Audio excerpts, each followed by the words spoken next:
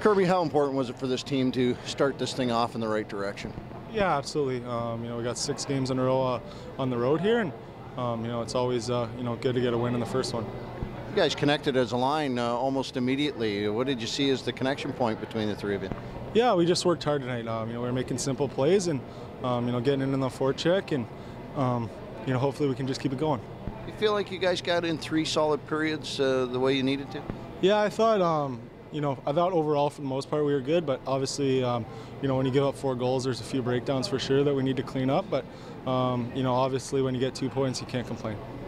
You feel a little bit like the breakdowns that do happen, ultimately you pay the ultimate price for. Some teams, sometimes you get away with it. It doesn't seem like the Marlies have had that happen to them much. Yeah, for sure. We've been in a lot of close games, and one mistake's the difference right now. And we talked about this week trying to limit that mistake and come out on top in the close games. I mean, it wasn't really that close tonight, but if we want to find a way to have success in the second half here, we're going to have to start winning some close games. You feel a lot of the year the Marlies have had that offense in their game. It just hasn't come, and it's nice to see it come in a night like this. Yeah, I think so. We got a lot of really good, skilled players, I think, and we're finding our way a little bit. And obviously, score 7 tonight's a good start.